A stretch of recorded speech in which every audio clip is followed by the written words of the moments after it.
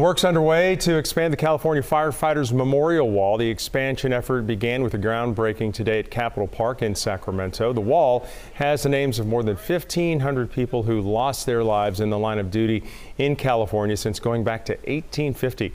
The current wall has run out of space. This event kicks off a $12 million fundraising effort to support the expansion.